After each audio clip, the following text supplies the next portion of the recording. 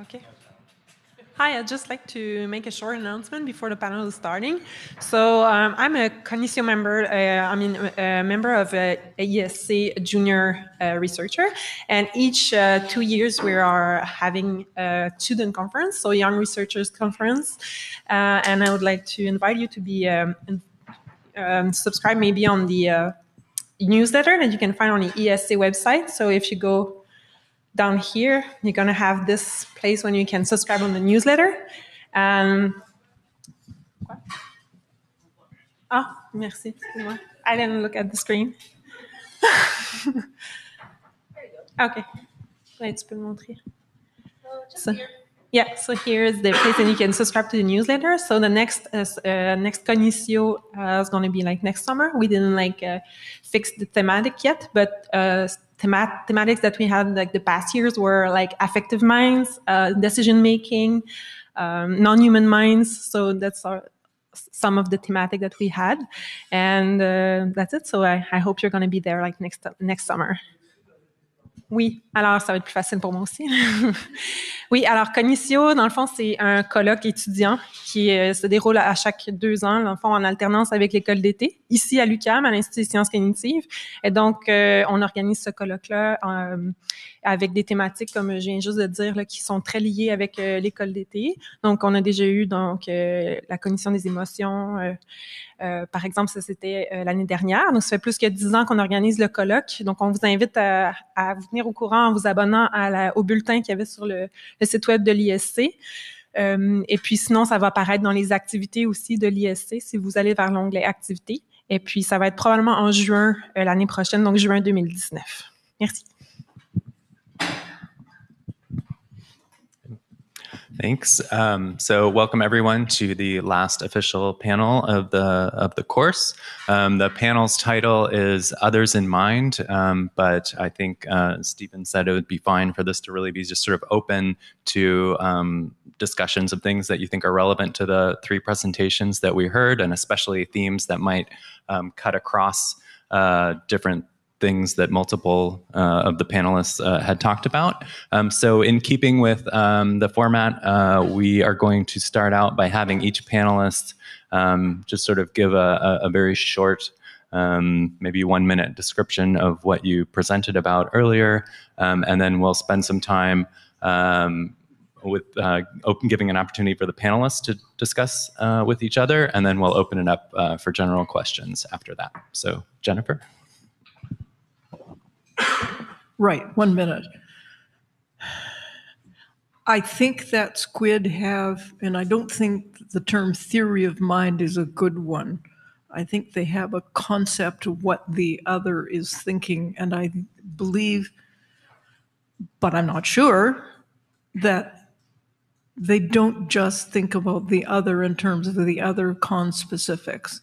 They are in such danger both from conspecifics and from other species, that they always have to think about, I'm watching, what am I watching for? What is this animal going to do if I let it? What else should I do? At the same time, I think when it comes to sexual behavior, they also have an assumption of the motivation of other individuals. There, that was 1 minute. Okay, I think non-human primates, especially the old world monkeys, are very sophisticated in their social behavior, social cognition. And I think, if you think about it, without having such a advanced social cognition, their ecological setting just doesn't allow you to survive. I think they have a very similar neural mechanisms that guide their social decisions. Yet there's a difference. There are limitations in a way that look like much less than humans, and I don't think anyone quite knows why that's the case. I think that will be an interesting thing to discuss. I mean, since we're talking about theory of mind, monkeys don't really pass full array of theory of mind tasks. And there's also an interesting thing I can talk to you about mirror neuron testing in monkeys. It only passes if if you tell them it's relevant to you to kind of pay attention to right way. So I think they have a lot of basic mechanisms for high level social cognition, thinking about others, considering others, but maybe it's not quite to the level of full equipment like we do in humans. I'll take this microphone, might be easier. Yeah, my talk was the first one this morning, and I see a couple of faces which weren't here at the first presentation, which might be fine. So let me tell you very briefly what I have been talking about. So the question I addressed this morning is whether birds have a sort of higher order cognitive abilities.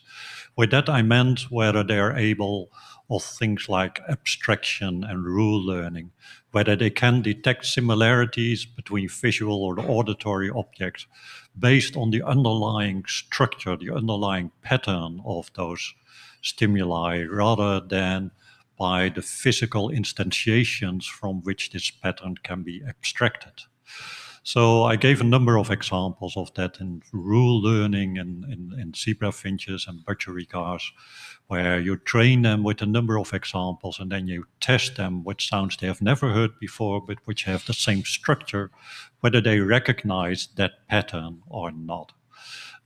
Turns out that with this problem and some other problems, there are species differences in these sorts of things. There is evidence, which I hope I presented this morning, that some species are able to really abstract underlying regularities and can classify stimuli in that way rather than by physical similarity. But it's also the case that other species seem far less able to do so. And it might not be an absolute difference between being able to do that and not being able to do that. There might be some sort of intermediates there, which is very intriguing in what that really means in terms of cognitive processes. So that was a very brief summary. Great, thank you. So at this point, I'd like to invite the panelists to share if they have any reactions to some of the other presentations from their fellow panelists. This is for you, Carel. Is there any reason why this should be the abstraction that matters to birds? How do you know there aren't other situations and other variables? So what exactly do you mean when you say, are these the abstractions? Well, you have looked at pattern in song. Yeah. And it really doesn't seem to be consistent. And of course, we have another problem that birds represents a fairly large number of species. And from what I can see, the individuals that you picked were choices of convenience, so that you haven't looked at the role that evolution might play. Mm-hmm. But why this one? How do you know there aren't other abstractions that they may compute? Well, they might well do. So it is in a way arbitrary, the direction of my experiments, because they are inspired by things that have been tested in primate species and have been tested in humans in terms of abilities of abstraction. So they formed the starting point for my research rather than the natural behavior of these birds, which may provide other entries to look at sort of higher order cognitive abilities. So in a way, it was a matter of convenience by going this route rather than another one. Right. I wondered whether you thought that because they sing, this kind of vocal output and perception of vocal output was an important part of their lives, and therefore that was the place that you would find it. Yeah, well, that's actually something which I did mention in my talk. So why use vocal structures to look at in birds? And that is because, I'm also interested in language and language evolution. And the key feature of language is that it's guided by grammar rules of all sorts at different levels. And the question is, and you don't find anything like that in our related species. So the question is whether you find anything like that in other species which also show vocal learning and complex vocalizations. And that's where the birds come in, because they have that. So that's also a reason for using these specific features and examining them in birds. Now, there is actually talking about the structure of bird vocalizations. So Chomsky, the great linguist, he actually discovered or made this system which is known informally as the Chomsky hierarchy of grammars. So different levels of complexity in computations, and you can fit various languages on this hierarchy and see what sort of level of complexity they have. You can do the same thing with the vocalizations which are produced by animals. Whether it's a bird song or a whale song or a primate series of sounds, you can plot them there and then see whether the structural similarities or the structures you find in these natural vocalizations, where they fit into this hierarchy in relation of complexity in relation to language. And it seems that they are mainly concentrated on the very lowest level, which is a sort of Markovian linear predictability, a predictable grammar pattern, rather than having any more complexity. But it raises the question, even though they don't show any more complexity in their own vocalizations, do they have the cognitive ability to detect more complex structures? So that's also what motivates our work. Thank you.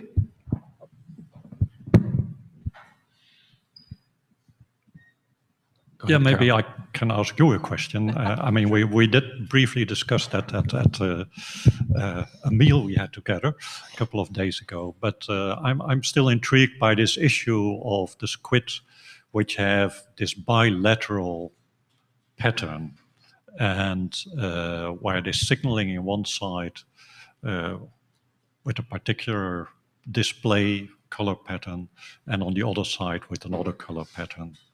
And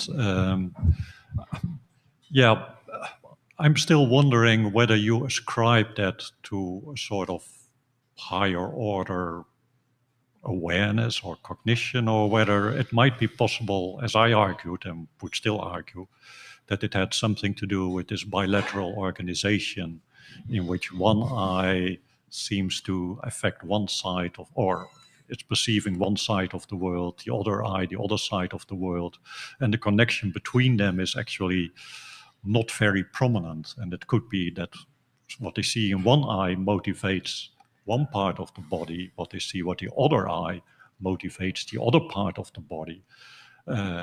Could there be something like that going on? Tough question. There might be. Now, I should say, by the way, that all the cephalopods have lateral eyes. They do have, especially with the cuttlefish, when they're feeding, they bring the eyes forward a little bit and they have binocular vision for prey capture, but mostly it's lateral perception.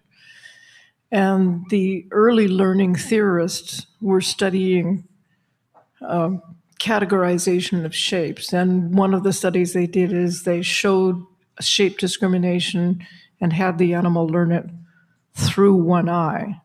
And then they tested fairly immediately with the other eye, and they found out that the octopus had not passed the information across the brain, so that they didn't know it, quote, when tried with this eye. But they came back the next day and they discovered that the storage, whatever it might have been, had become bilateral. Okay, so it was a temporary thing, not a permanent thing. Oh, you're a bird researcher. This will do just fine. Many birds, I don't know if it's all birds, but many birds are bilateral, period. That the information simply doesn't move to the other side of the brain. So if that were true, if there were something about bilateral storage and bilateral perception, then the bird should do the same thing. Yeah, well, that's true. They can't express, of course, as obviously, immediately with doing two different things with each side of the body as the squid can do. So that might be a difference in their ability to express it. But do you ever see a situation where you have taught the bird a perceptual task of some kind or a motor task of some kind, and it has stored information in one side of the brain, and the information simply doesn't move to the other side of the brain, and therefore the animal can't perform when tested on the other side? Well, it's not the case that it's impossible for information to travel Right. from one side to the other side. It's just that the left eye projects in the right side completely of the brain, and the other way around, rather than with us that they project on both hemispheres, our eyes. But that doesn't mean that after it has been going to one side of the brain, it doesn't enter the other side of the brain. I mean, there are cross connections in the bird brain. Right. So the information can be transferred from one side to the other side. It's just that the eyes are really,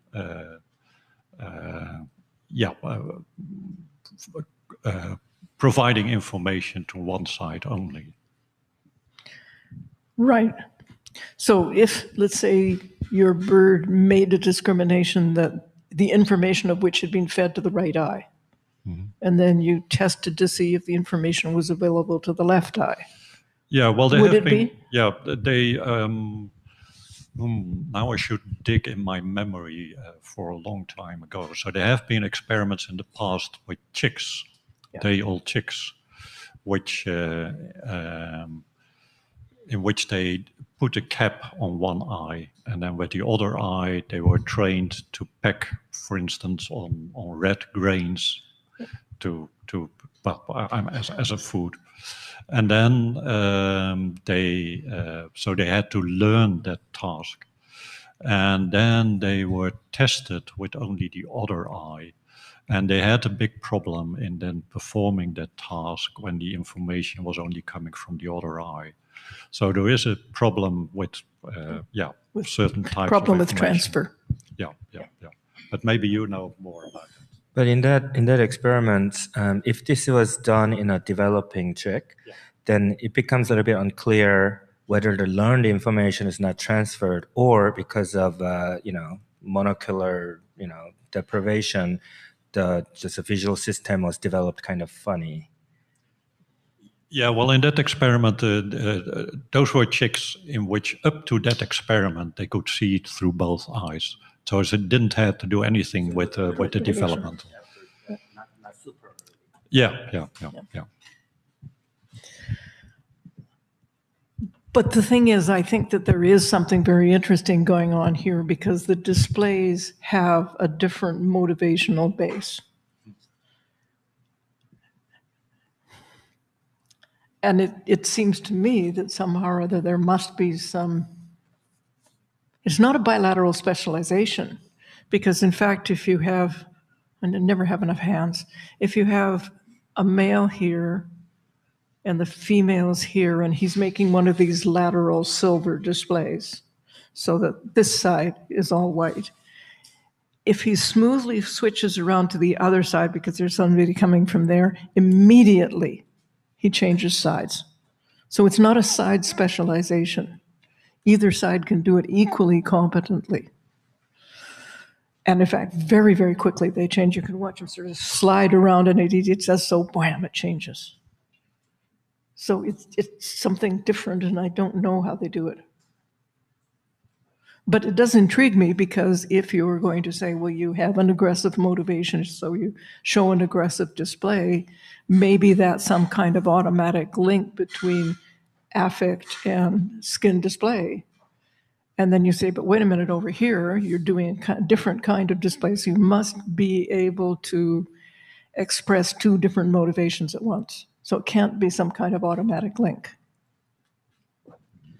It's also possible that because their nervous system in the cephalopods are kind of very distributed, maybe it's possible, maybe it's not that different than we're moving one arm this way, we're moving the other arm that way, right? Just controlling different nodes different ways.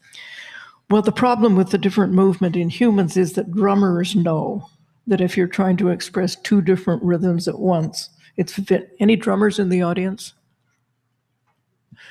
It's very, very difficult to produce two completely different rhythms, correct? But good drummers do it really well, right? I don't know enough about good drummers. One of the reasons, like piano players too, I think. To different end. But maybe it doesn't have to be rhythmic in nature. Maybe it can be kind of just having two different, sending out, commands to different sides. Maybe if there's some kind of, some information has to get to the periphery to change color or something, you just have to send, different information to different structures. Yeah, well, the interesting thing is you're quite right when you talk about the cephalopod nervous system being more distributed in terms of control. Yeah. But the problem is that that's the arms, right, in terms of this 3/5 of the neurons being out in the arms.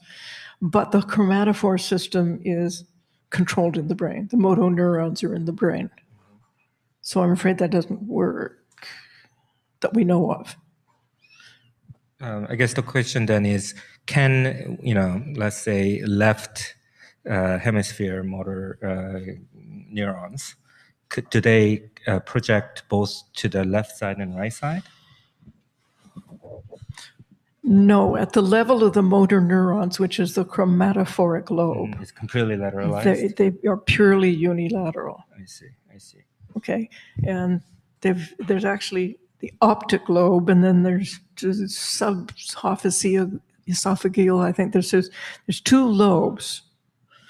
And by the time you get to the chromatophoric lobes, as I said, a single projection. The other thing that seems to be going on that we don't understand, and this is also in the octopus, that we don't know about the squid, is that we don't think that they perceive what they produce, which is a little bit startling. So what do you mean perceive what they produce? Well, we never have enough information. So when I'm giving you information, I'm giving you driblets from different animals, okay? But it looks as if cuttlefish, which do wonderful camouflage, and this camouflage has been very, very well explored as a perceptual system. But it looks as if they don't get any feedback about what they're doing, that the visual system doesn't monitor what the chromatophoric system produced. And it also looks as if, because from the chromatophoric lobe, there's no feedback to other levels of the system. So it looks as if there's two different ways in which they're not getting feedback about what they're doing. So there's no feedback to the... Right, it's open loop. Oh, that's interesting. Yes, but it makes it even more complicated. Okay, so we're running out of time for the inter-panel discussion, and I didn't want to leave that without having some engagement about the sort of theory of mind presentation. So a question I had for Steve, but I'd also be interested to hear what Carel and Jennifer think, is, so if you, Steve, were looking in other species other than monkeys, what do you think would be required to sort of convince you that a squid had theory of mind, or a scrub jay, or some other type of species? What do you think is a sort of definitive evidence that, or the closest thing to definitive evidence that would persuade you? For me, I think passing a false belief task might be a good one. And rhesus monkeys actually fail at that. So what's the test? It's like a Salian task. It's a famous developmental psychology task. But the Salian or false belief test is basically, the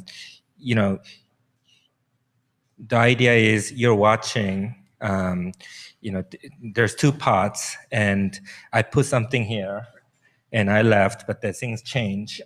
I wasn't there, so, if you have a theory of mind, I should go to where I knew it was. Whereas, if the observer don't have theory of mind, then he or she will always think that I will look here. And in animals, or infants or young children, they use looking time to as a kind of surprise, right? I feel like that's probably one of the tasks that should require. Yeah, but that's just, most commonly used task, I guess. Yeah, so I think it'd be fair to say that passing the Sally-Ann type task would be sufficient to show theory of mind. But do you also think it's necessary? Would you also claim that you have to be able to pass this false belief task in order to have a representation of an unobservable internal state in another? That's a really great question, because in order to pass that task, you also have to have motivation to care about, finding, matching that, because maybe you're aware of it, but maybe you're not expressing it. So I don't think it's sufficient. But in social living species, in groups, I think it might be necessary. You want to have that, but having that does not necessarily mean you have the full spectrum of this complex term theory of mind, which is very hard to define. Because theory of mind is just some kind of some information perspective from the others, and Sally-Ann false belief, I think, is one good measure of that. But how that information is actually used to guide daily behavior might require more of a decision-making kind of style task. Okay. Sorry, I'll take my. Oh, Carel, did you want to respond? Yeah. Go. Yeah, it's the example you mentioned is actually quite close to what Debbie Kelly showed in her presentation about opinion jays who cache food and then retrieve it. And if there's another individual watching, they are very careful of where they cache and whether they cache at all. So, and that's suggesting that they are aware of what's going on. And there have also been experiments with scrub jays, which is suggesting that they are aware of whether another individual has been looking to them when they were caching and when they not were caching, and that affects their behavior. So if they have had an observant while caching, and then the observant is taken away, then you see that some of the birds re-cache. So they dig up the seeds and they store that somewhere else when that other individual has gone, suggesting that they are trying to hide the new locations from that other individual. You can interpret it as a theory of mind, but what it actually means, I don't know. It's a complex behavior, and they're definitely sensitive to the presence or absence of other individuals, other known individuals. What's going on there in terms of how they think about it, so to speak, that's hard to assess. So interesting thing is monkeys actually pass that test too. Monkeys are aware of what other monkeys are aware of. So, they behave differently as a function of whether someone's staring at you versus when someone's not staring at you, then they steal food and stuff. So those kind of cognitive abilities clearly there, but they just, for some interesting reason, they just failed this false belief, which is I think the next level in the spectrum. In the cephalopods, what has been used to talk about this theory of mind is the idea of deception. And the information so far is casual. Nobody has done any experimental studies, but there's absolutely no doubt that, especially in the cuttlefish, one male can be maintaining a male-specific coloration, protecting a consort female from other individuals, and that another male can assume a female coloration and move in underneath, so to speak, his guard and mate with the female that he has been protecting without any disruption by the male individual. There's also, as I said, the information's so sad because there's the little piece here and this little piece here. There's a picture that one individual has of a male who I believe was evading a consort, and this male who was evading the consort has an aggressive display towards the consort and what the observer said was a female display towards the female. So the bilaterality does come in this. Now, whether deception is controlled in the cephalopods in the same way and with the same understanding as deception is controlled in the mammals of the birds, I haven't the faintest idea. But I think that this is a situation where if we had good experimentation, we could begin to find out. Okay, so let's see. I think it's time to open it up to the crowd. I will go over here to, first, and please, everyone, feel free to line up. So go for it. Thank you. I think in this summer school, there's something we didn't talk about enough, and that is, let's say, the value or the importance of studying other species and understanding human behavior. And I think it would be interesting to have a discussion, since we have a primatologist, an ornithologist, and I don't know how we call it, but someone who studies squids. So, I mean, so to me, it's more obvious why we should study rhesus macaques to understand human behavior, but what's the value of studying the other species? And Carel, you mentioned language. So how much of that can we use to understand human language? And same goes for squids, for theory of mind, for example.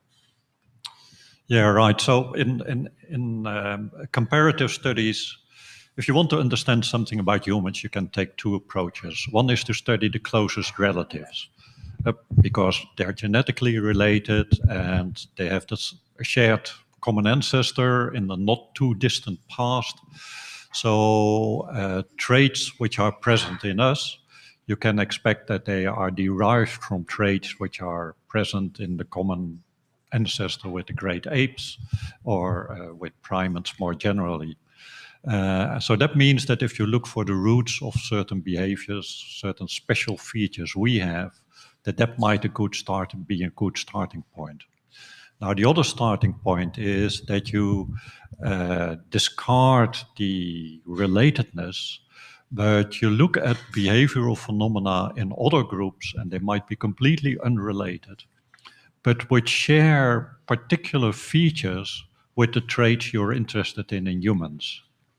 And the idea behind that being that if these traits are really similar, that studying these might tell you something about what the mechanisms involved are, under what evolutionary conditions they might have arisen, what the function of these properties might be.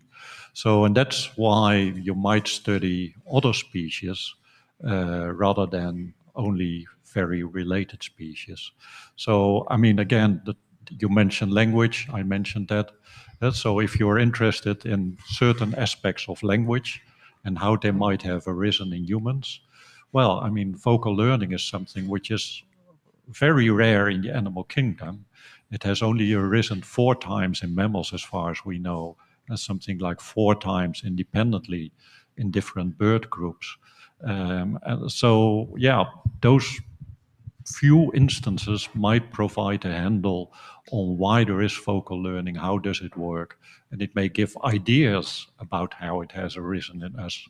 It provides hypothesis, but not proof in any case. Yeah, okay, because these few instances might have evolved for a completely different reason than for us, for example. So that's why I'm asking how much of that... Yeah. Conversely, I would argue that it's very, very important to study animals who are intelligent from completely different phyla, because if we're going to look at the evolution of cognitive abilities and intelligence, then we'd better look at different models, because by definition, they have to be done in a different way. And I'm very, very cheered by work like that of Lars Chitka, because clearly it's not going to be enough to say, here we have the mammals and the birds, and we have the Scala naturae. Oh yeah, there's out there, those cephalopods, we don't understand them. And now we're beginning to be able to say, oh, there's the insects. And I think one of the things that we ought to be studying is spatial cognition, because there are many animals from many different phyla that handle movement in space. Any mobile animal has to do movement in space. And I think we would learn a very great deal if we looked at many, many different phyla, many examples of how one handles the problem, not just of getting around in space, but of handling how you know about it. Okay, thanks. Okay, on the other side here. Yes, my question is about theory of mind. Humans are very anthropocentric. Our theory of mind, we even put like human mind in animals. And you talked about the squid having a heterospecific theory of mind. I'm wondering, is the inference made from their own predatory behavior and mind, or is that adjusted from species to species? Do they differentiate different kinds of minds in this heterospecific theory of mind? Did you get my question? Did you understood? I think that both the way that information is handled and stored and retrieved and the kind of things that are important to animals will be very different from animal to animal. And I think that part of the problem with being humans is that we're egocentric and we want to think, anthropocentric really, and we want to think that we can understand what other animals are doing with information from our model. That said, I want to say that it's very difficult to try to think that the animal thinks differently. It's the problem of being a human. We think like humans. So when I try to say, no, I shouldn't think like a human, it doesn't work very well, but I do try. Thank you. Hi.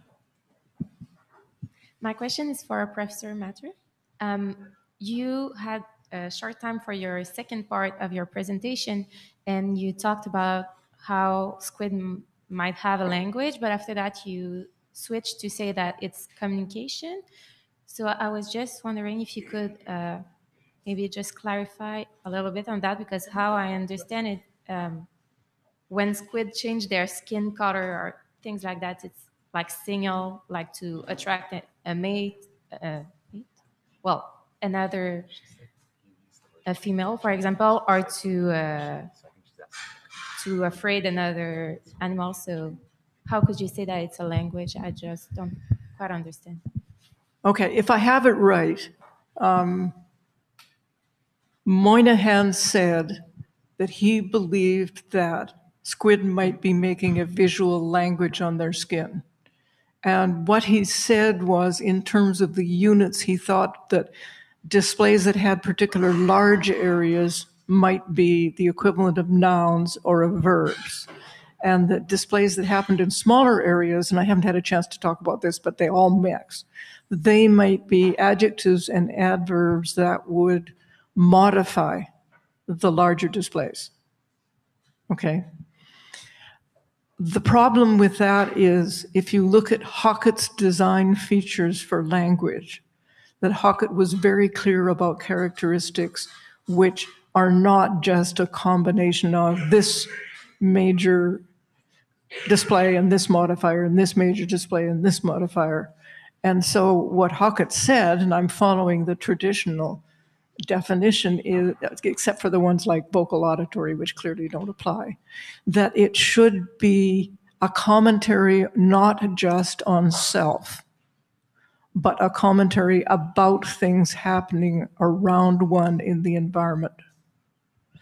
And so when I looked at the complexity of the squid skin display, it was absolutely clear that there's probably some modifiers.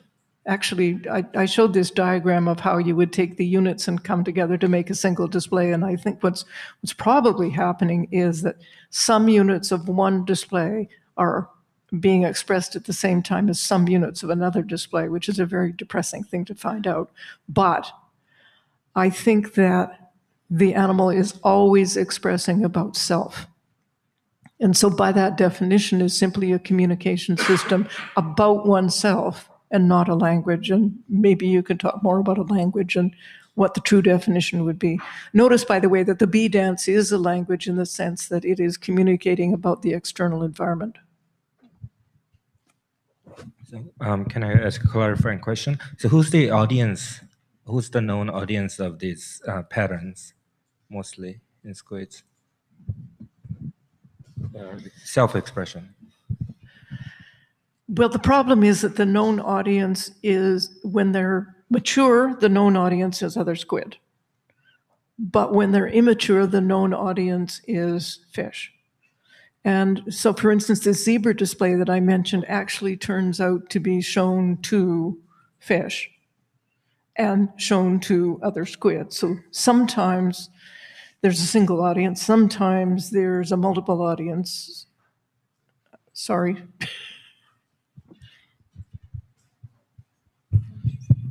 Okay. Hi, I have two questions. My first one is about the fact that we learned earlier during the summer school that we should drop categorizing species as to being either more intelligent than another species and so on. But we've been referring a lot to high-level social cognition, and I was just wondering if we were kind of making the same mistake in terms of replacing one scale with another scale. And if we do that, what are the implications on how humans treat different species? So that's my first question. My second question has to do with some news of a couple of weeks ago, where we learned that at Yale University, the neuroscience department had come up with a system that was able to keep the brains of decapitated pigs from slaughterhouses alive. Now, my question is, are these brains sentient? Are they still pigs? Are they farmed animals? Or are they laboratory animals? I apologize for opening this can of sentient worms.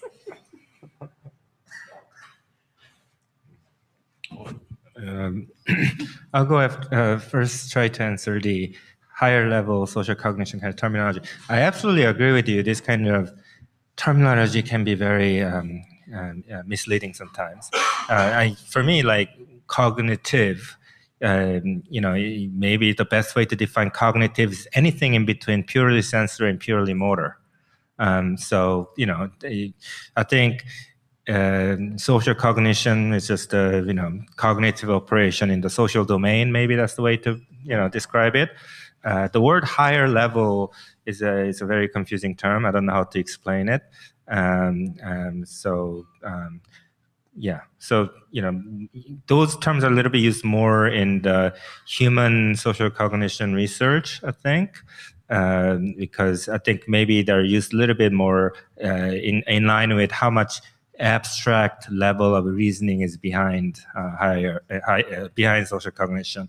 Maybe that might use higher. But I absolutely agree with you. This a lot of terminology can be very confusing, and terminology can be problematic because a lot of times, how brain operates things or computes information. This terminology we use have nothing to do with it.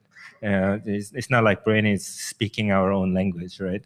We're just putting a descriptor to it, but because we have language, and I think that's important. Otherwise, we can only describe in numbers. So, but I agree with you. This kind of terminology can be problematic unless you are precisely defining it. Yeah, I use the term higher order cognition, but I completely agree that it's a term which is dangerous to use. The way I use it is in terms of, there are different levels of complexity, which, as I just also mentioned with Chomsky, who really had a hierarchy of, in his case, he started off as informaticus. How do you say? Anyway, someone interested in computer languages and designing those, and then you can have different levels of operations. Some are more complex and mathematically defined, more complex than others. And that's the way in which I tend to use it. So you can only do one thing if you're also able to do the lower thing or the other thing, and which animals can make that step and which cannot. Now the danger is, of course, that we then ascribe that as if they can do that in a particular context, that we tend to regard that as being more intelligent overall, and I think that's where the danger is. So there might be specific domains in which specific species may excel or be able to do more complex things than in other domains.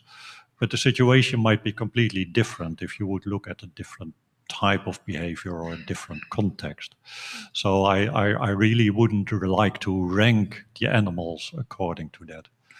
Now, I don't know whether you want to add something or whether we should go to your second issue. I agree with you completely that it is very, very important to think of the context in which the animal is using its cognition. There's absolutely no doubt about it. So perhaps, but I don't think so, animals that are very social are more cognitively complex, and maybe they're not. And what that reminds me of is the echinoderms that have no brain, but nonetheless have a well-organized behavior. And I don't know how they do it. As for your dissected out brain, I think there's only sentience if it's within an active environment. So I think, no, it's not. And I'll pass that to the others for their opinion. Yeah, I thought that was a very interesting issue you raised. So if you take the brain out of a pig and the brain stays alive, if it's still being able to perceive all sorts of input, I mean, if it still has the eyes connected to it, for instance, something like that, then it would certainly experience something of the outside world. So in that sense, yeah, I mean, you would also expect it to be sentient in some way or another. I mean, if it's the brain without any external input possible, then you may wonder what it might actually still be sensing, because it has no connection to what's going on outside it. So it may still perform certain computations or certain processes, but it has no relation to the outside world. So I think it's an intriguing topic, but I'm not quite sure what to make of it. But maybe you might. So Jennifer mentioned that it sounds like she's mentioning the output might be required too. Is that what you think? Yeah. Okay. So that's an interesting question. Like, do you need to respond to the surroundings to be sentient versus, if you compute similar things, process similar information without, acting back out to the world, is that enough? Yeah. I don't know what's the precise definition of sentience might guide one of these. I have no idea. If it's okay, I might comment on that second question also, just because I remember the reports where that the brain cells were kept alive, but there was no sort of neuronal activity. They weren't firing action potentials. So I think in that case, it seems pretty unlikely that the brain was sentient, although it still raises a lot of sort of disturbing questions about the future. And maybe another type of case that sort of fits with what you're saying is researchers are getting much more sophisticated about growing sort of in vitro sets of neurons, and they're actually a really positive development in the sense that you can test sort of neurotoxins on these neurons rather than on live animals. But you might ask, is there a point at which these neural arrays get sophisticated enough where you would worry that there might be sentience going on, although there's definitely not any input-output in those cases. I think if you think about growing these arrays, you begin to generate a whole lot of really nasty ethical questions. And I don't know the answer to any of them. You can go ahead. So, there's a field of research that generates organoids, brain organoids, and they use to test like Alzheimer's, plaque forming and stuff like that. You just grow, I mean, it doesn't look like a brain, but it has similar kind of complex neural connections and astrocytes and those kind of things to make some kind of unit. But you cannot really test whether it's sentient or not because those organoids don't have any input or any output to the external world. Although, they have neuronal activity kind of thing because they're, alive and connected. But unless there's a clear input to, if it's isolated, I don't think it can be sentient because there's no beginning of the information transfer that are other than just what's spontaneously occurring there. Yeah, I hear that a lot, and I still kind of wonder. So I just to sort of raise this issue and this idea that if there's not input-output relations, then there must not be sentience. But if there are arrays of neurons that generate spontaneous activity, I agree. It's hard to sort of think what it might look like in relation to us that clearly do have input and output. But I don't know. It just seems like this idea that there needs to be input and output. I don't fully understand why that has to be the case. But yeah, I mean, I guess patients without any sensory input or motor output, they can be sentient. But if the organoid is developed without any experience of interacting with outside world, I'm not sure what will be even the reference state they have. Then becomes tricky, I think.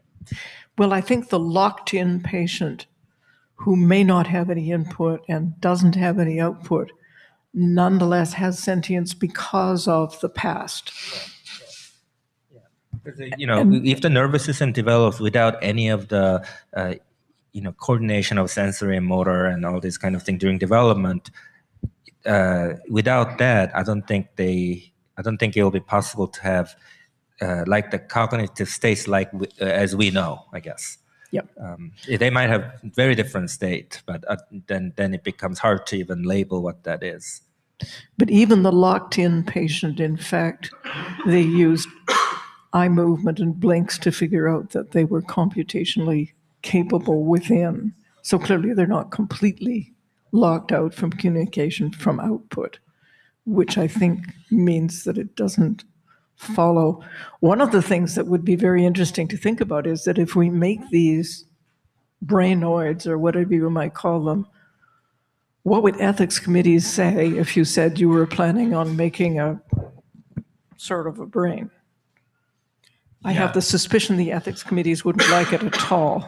Yeah, that's kind of my question as well. I mean, I agree with that. The idea that the brain organoids that are developed now are not sophisticated enough that I think we would worry about them. But if they keep getting more complex, at what point should we start worrying? If I would imagine if you had an exact replica of a human brain, you might think, or a mouse brain or a squid brain, then you might start worrying about. Do we have an ethicist in the audience who can help us with this?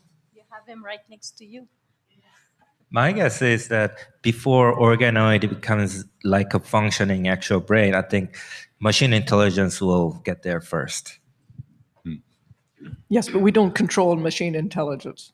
No ethics committee that I know ever looked at, gee, you're trying to make a robot. Is that an ethical thing to do? We're safe there. Well, I bet there are people actually thinking about AI ethics, right? There are a lot of committees forming these days because, we're getting closer to the very high level AIs now. Right here in Montreal, which has declared itself as the World AI City, there is a AI ethics committee on which I sit, but I have no idea what they're doing. What do they do, and what would they control, and what would they disapprove of? Okay, I find this yes. That was an interesting discussion, but we definitely want to hear more. Thank you for your answers. I think one of the points of this whole summer school is to answer the question whether animals are sentient or not. And I also think that one of the point of it is to give a juridic status of animals regarding to their sentience. So my question is for all of you. How do you think you could use your work to convince the law people, people making laws, that animals should be given rights? How would you use your work to convince them?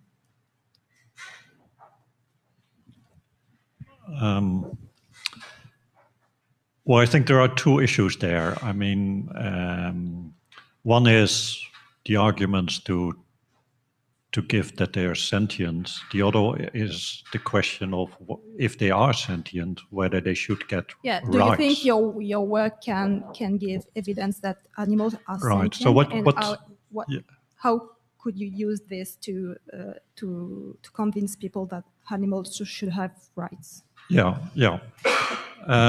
So with respect to the first issue, if you look back, say 50 years ago or even shorter ago, and you look at what the position of animals was in our society at that time, and what it is now in many countries, you see that there are dramatic changes also with respect to the laws on animal welfare, which are now present in many countries, and the regulations for doing experiments with animals, which are continuously becoming more strict and more limited. I mean, limited in the sense of what we are allowed to do,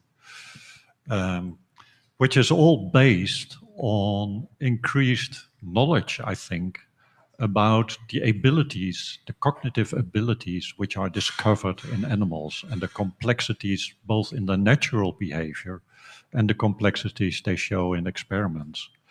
And I think that's something which will go on. So in a way, I sometimes joke to people and say that the experiments I'm doing might make it impossible for my successors to do the same experiments, because we are becoming more and more aware of what the animals can do, and that raises all sorts of questions whether you should continue with these sorts of things or not.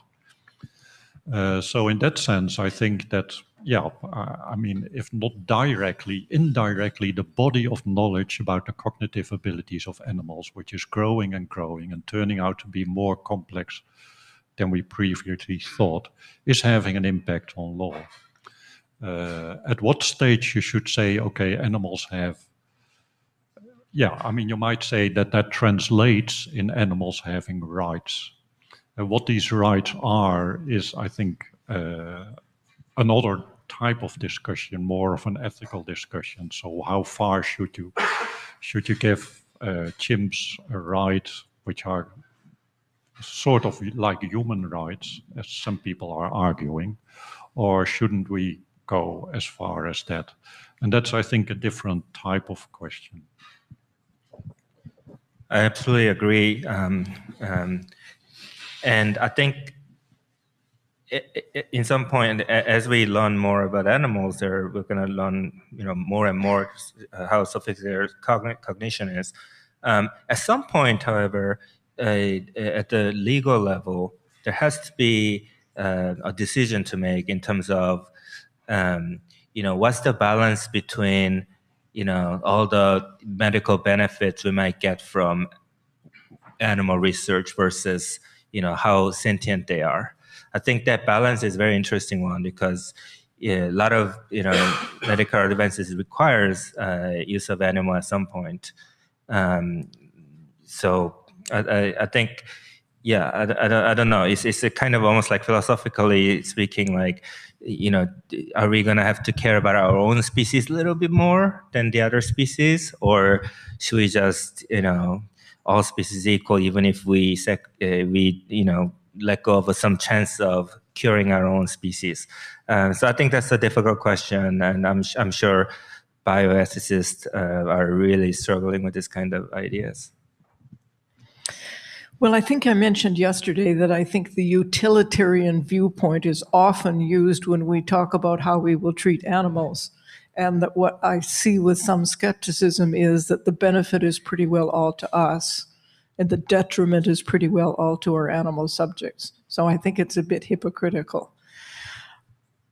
You had Jonathan Birch, I believe, talking about the precautionary principle that if we don't really know, we should give the animal the benefit of the doubt. And I think it's going to be very, very difficult to say, oh, these animals are sentient, so we should care about them, and these animals are not sentient, so we shouldn't care about them. It seems to me perfectly reasonable to give the best care and consideration we can to all animals. And I think this will happen, and this will make a difference to our attitudes to and our values of animals.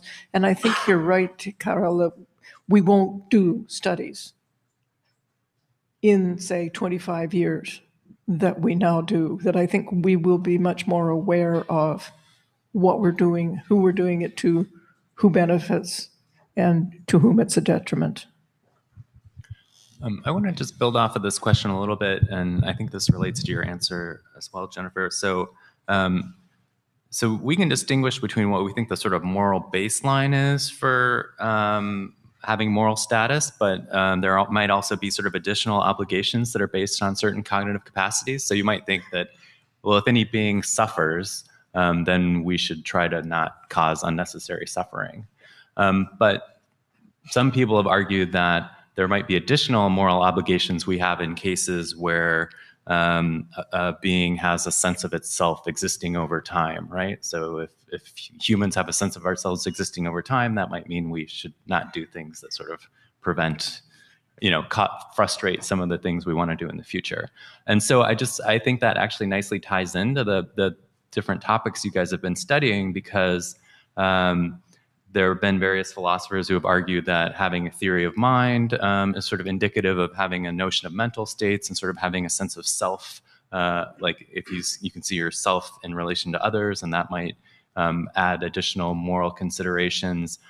Having certain types of linguistic thought has also been linked to maybe having more of a concept of the self existing over time. And some of the scrub jay experiments seem to have shown that maybe crafty corvids might have things resembling this. So I'm just curious, do you guys think that either abstract thought or having a theory of mind might have some additional moral relevance beyond just sentience, or do you think that these are sort of not especially directly connected to moral status?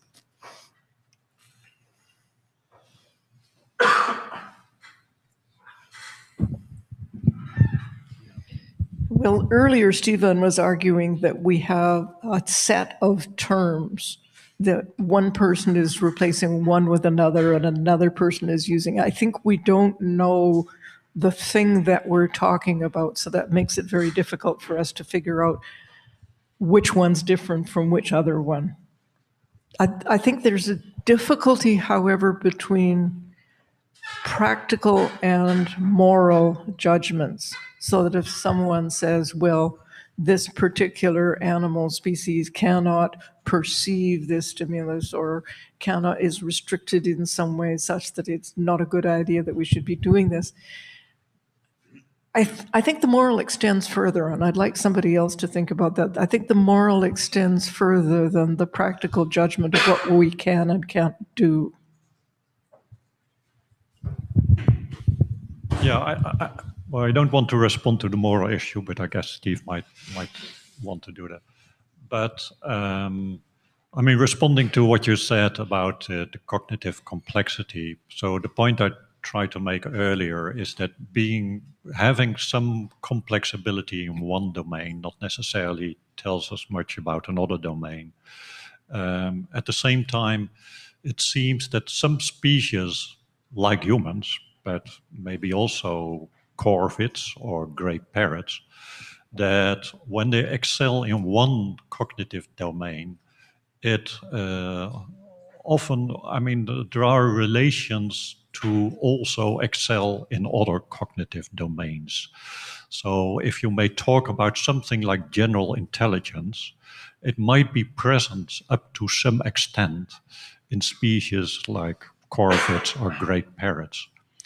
And if that really is the case, then it should make us very wary about what we do with these animals. So they might indeed being more vulnerable to the conditions under which we keep them and things like that.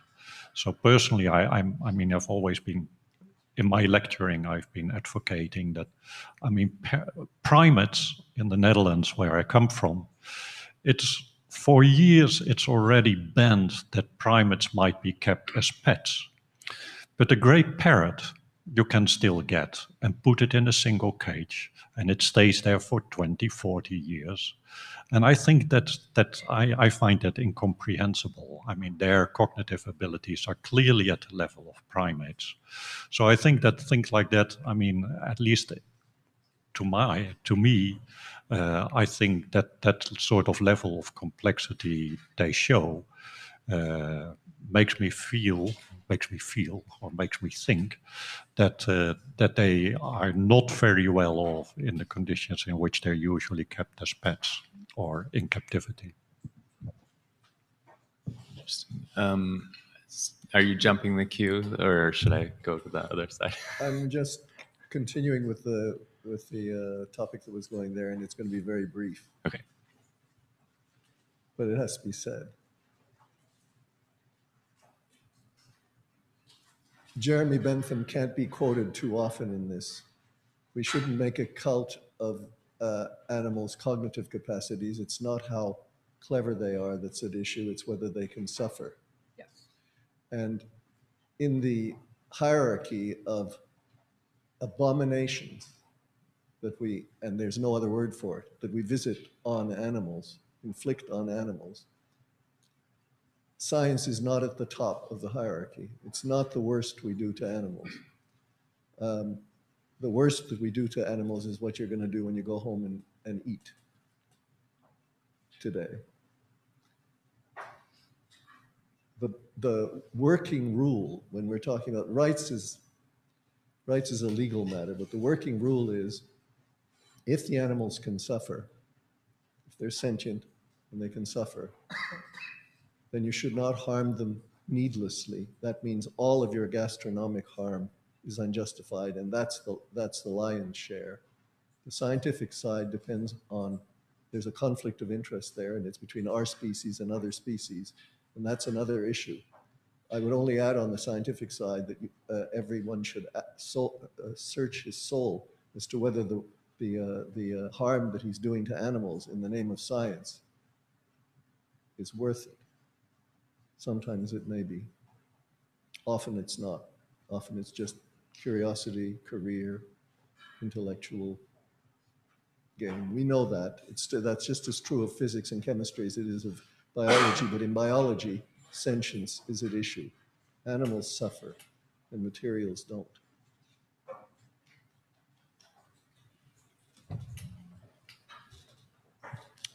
Go ahead. Hi, I have a question on the artificial grammar learning. Well, in humans' IGL test, it's been found that the implicit learning process was done with no intentional learning strategies. Well, in such tests where the participants were asked to memorize a list of letter strings, they were able then to recreate the strings, but they could not explain or give the rule. And they also admitted that they used rules and strategies during the task, but again, they were not able to verbalize those rules. So I was wondering what this could tell us about the implicit learning. I know here it's in humans, but I don't know if we could do also analogy with the animals. Yeah, so if I got you right, you're referring to the distinction between implicit and explicit learning. So yeah, which explicit learning is that we are very much aware, or you're told the rule which you should follow, and then you can follow that rule, and that's explicit learning. Implicit learning is what we do in our experiments. You show examples, and then from that examples, the rule is inferred. Now, I've been discussing with some people whether it's possible to distinguish in animals between implicit and explicit learning. I think that's a very tricky debate. So in humans, the brain areas involved in implicit learning task and explicit learning tasks. There is a sort of a differentiation between these different tasks. And it has been claimed that in rats, in certain conditions, you indeed see that the areas which are related to implicit learning are activated, and all the tasks goes to explicit learning. And it also comes down to this sort of procedural learning and well, other types of learning. So some people try to make that distinction, but given that explicit learning really refers to what goes on in our minds, or that we have this rule and we can verbalize it. I mean, that's the way. We don't, as the animals can't express that to us, it makes that it's very difficult, I think, to make that distinction in animals between implicit and explicit learning. You can only say, okay, there are different circuits involved in different learning tasks, and those circuits with us relate to explicit and implicit learning. But in terms of what the animal are experiencing in those situations, whether that's in any way comparable to what we experience, I wouldn't know. I haven't the clue. But maybe you as a primate person on explicit and implicit learning. I think in monkeys as well as in a lot of rodent species, people have been using the task design to kind of get at what's to test implicit learning versus explicit learning. So it was at because they cannot really tell us. I think the behavioral design can be kind of tailored to probing explicit implicit learning. And it's correct that there are different brain areas that tend to be more engaged for procedural implicit learning versus explicit learning.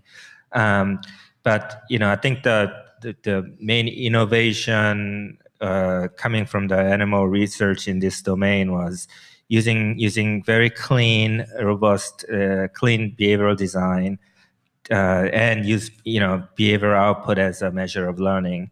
And if the animals learned from a implicit kind of learning task without any like explicit instruction or feedback, then you have to infer that they must have learned maybe not purely implicit, but mostly implicitly. So I think it really depends on how you operationalize based on your task design to a lot of extent.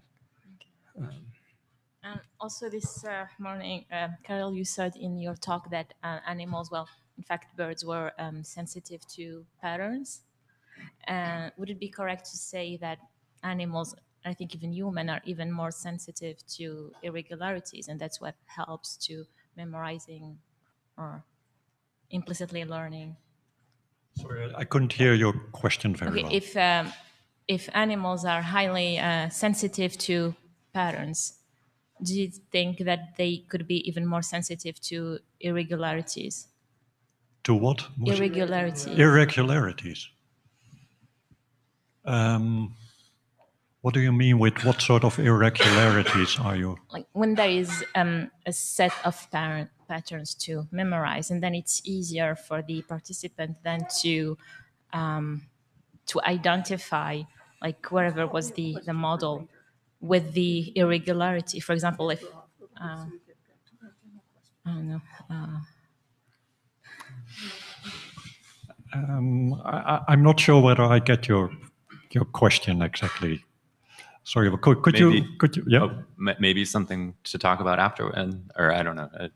Or you want to? Okay, yes, I could develop this on the blog and let's get more clearly. Okay. Yeah. Thank you. Yeah. Sorry about that. Go ahead. I'm very interested in music origins and oxytocin, and we know from recent evidence that oxytocin level are raising while humans are listening to music. And I was wondering if there is first oxytocin studies with birds. I would maybe predict that Snowball would be having raises oxytocin levels. It would be higher if the tempo is faster. And also, like, I have a second part of that question about oxytocin with monkeys. I was wondering about the Atari game paradigm, if the monkeys were playing while listening to the music of the game, and if so, it has it been tested with other music, like for background? Because I think maybe like competitive like behavior could be confused with play. It's just playing and having like the same pleasure that music gives to the monkeys. Maybe like, well. So for your first sorry. part, yeah. Sorry. My question is related to her, so maybe all the panel can answer it together. Professor Chang, you did mention, you talked about mirror neuron and oxytocin, and you also commented that the scientific community may have overreacted to the effect of oxytocin. So if you could comment on that while answering her question. Thank you. Yeah, about a snowball dancing to the music, whether I think it was a she actually, whether she likes that or not, and whether any oxytocin levels are changed in that, well, no one knows. That's the direct answer. But there is another angle to that, and that is that if you have a bird and you like a zebra finch and we put it in a cage and it may peck these keys, not for getting food, but it hears a song when it pecks a key, then we see that they are pecking that key just to hear that song. That means that hearing that song must have some reward for them. So they must have some pleasant feeling from hearing those songs. Otherwise, they wouldn't be exposing themselves to these songs, which is suggesting that there is something inherently, well, pleasant about hearing songs, if you want to put it in that way.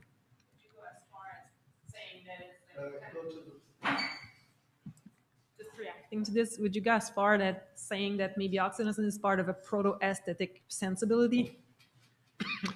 Well, aesthetic sensibility, well, that's difficult to tell. I mean, it's also the case that some songs are more attractive than other ones, and females, they are selecting, or in many species, females are selecting males based on their songs, and they are more attracted to some songs over other songs for good biological reasons. Yeah, I mean, maybe they perceive something aesthetically more attractive, but I mean, I don't know.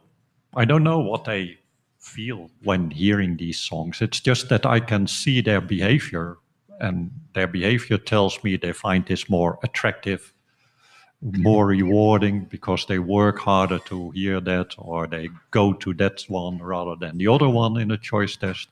And that's all I can say. I'll say, so I believe it's the vasotocin in birds, right? Is it vasotocin? Oxytocin. Oh, is it vasotocin? Yeah. But my guess is that in that scenario, the snowball will probably release more dopamine than oxytocin. That's just my guess. And in terms of, I should also say, you know, when you measure oxytocin levels, from plasma, blood, or urine, or saliva, those are not really accurate measures of oxytocin, because central nervous system oxytocin level and peripheral oxytocin level are not correlated. Unless you extend the timing window so big, then it will be correlated. So there's very tricky to know the exact relationship. But my guess is that that kind of, you know, moment-to-moment kind of pleasure and excitement is really dopamine related. And going back to the question, about it was oxytocin, the hype behind oxytocin. Exactly. Yeah. So when the oxytocin results first came out in terms of cognitive ability, you know, until then there has been many excellent research on peripheral oxytocin. You know, all we know about lactation and birth. But when the cognitive results came out, people got really, really excited, thinking that, oh, maybe this is the key to, for example, curing autism. But what people have kind of brushed away a little bit as a way of, publishing autism results are a lot of times. First of all, what you see that are published, there, every single paper published, there are, many that are producing negative results. And even the published ones, the effect size is really small. Reliability is weak, and efficacy is weak. And even the reason that hype could have a negative effect is that, after this kind of research, the parents are even, buying this oxytocin nasal spray from the back market, right, to test it out. But again, at this moment, we really don't know, if you try it doesn't work, sure, that's fine. But we don't know the long-term potential harm in this kind of thing. So it just, blew up really fast, and positive results bias was really big.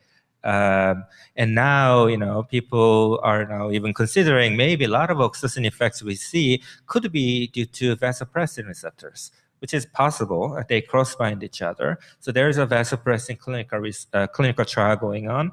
And also, oxytocin clinical trial, there are many out there. Some are good, some just didn't work.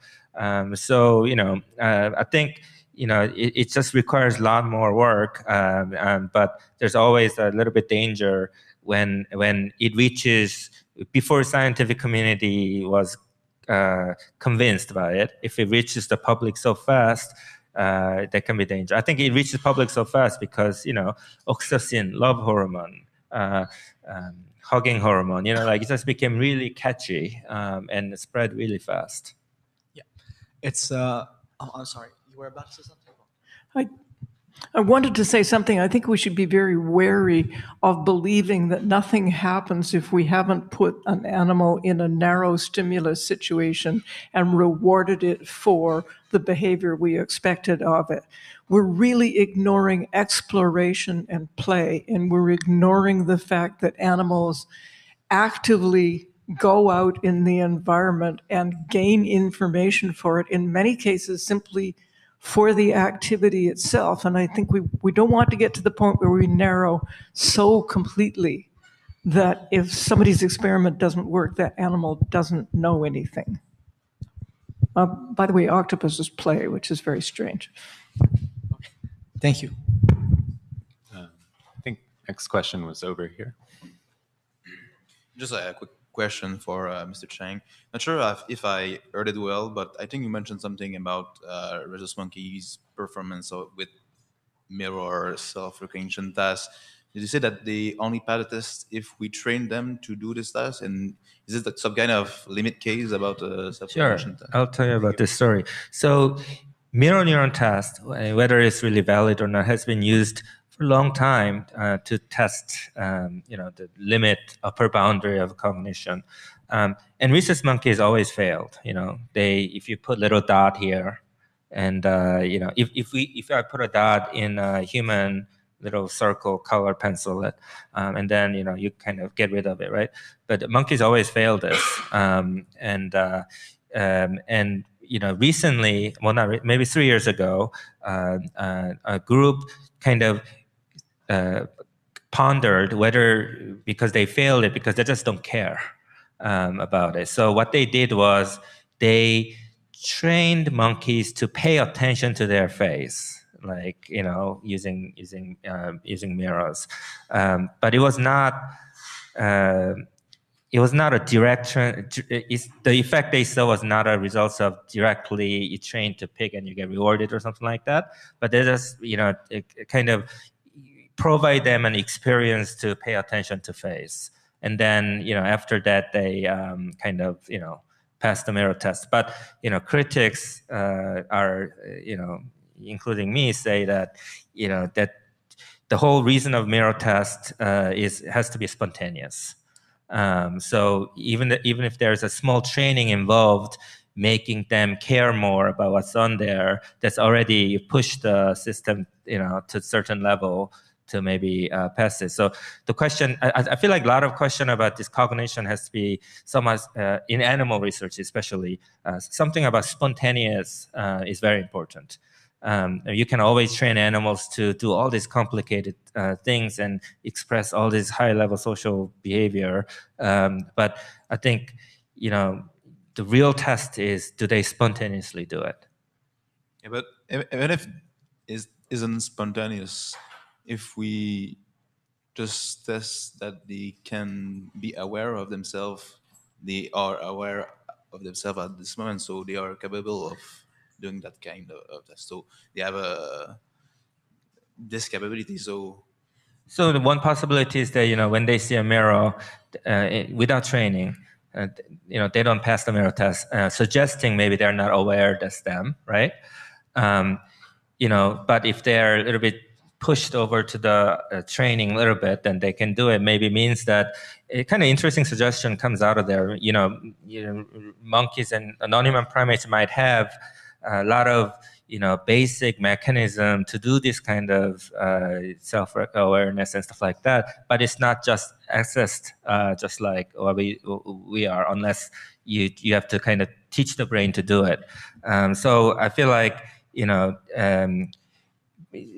being able to exhibit that kind of cognitive behavior at the spontaneous level is more important in animals, especially because they're so easy to be shaped and into certain behavior. And also, just a little training can, really change how same stimulus is processed, right? So, thank you. Well, I think the mirror test is a classic example of how you simply cannot generate an intelligence scala naturae, because animals who are going to pass the mirror test must have cognitive abilities past just being able to generate visual recognition. Okay? Even a modified mirror test. Yes, back there? You want to stop us? 5 minutes, okay. I'll be quick. Octopuses don't pass even a modified mirror test, but there's some indication that they might pass a chemical self-recognition test. And we just simply haven't bothered to think about any stimulus besides the visual ones. And I think many, many animals probably will pass a self-recognition test based on other kinds of stimuli. I absolutely agree. And animals specialize in different directions, and measuring intelligence tests based on human-centric viewpoint makes us miss a lot, because some animals go way down in the evolutionary tree to specialize in that degree. Well, if humans get tested in that intelligence test, human will probably fail. So I think it's important to note that when it comes to intelligence, we cannot test based on egocentric viewpoint. I haven't done it, but I would bet anything, that Greg Dudek can make a robot that can learn by associative learning to groom itself in a mirror. It wouldn't prove a thing. It wouldn't be self-recognition, it would be just training. But I had a question for Carel that I had to cut off because of the short time in the morning. It was natural to look to want to look at species that vocalize, because language is speech and we're looking for analogies.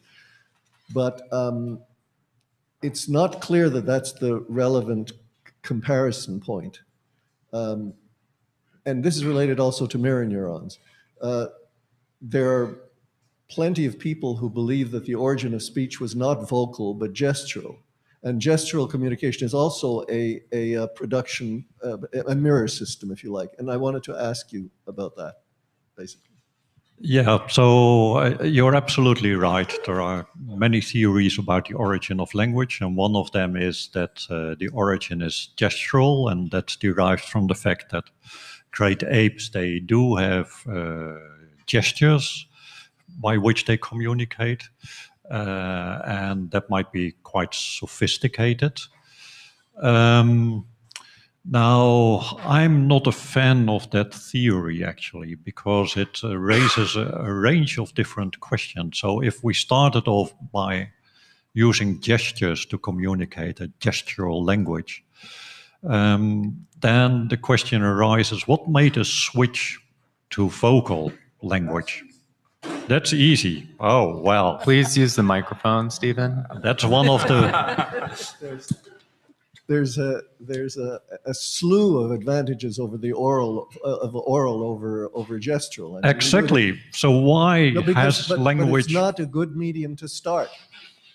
It's not a good medium to start because in gestural you can imitate a lot of things. Mm-hmm. Vocally, all you can do is imitate sounds.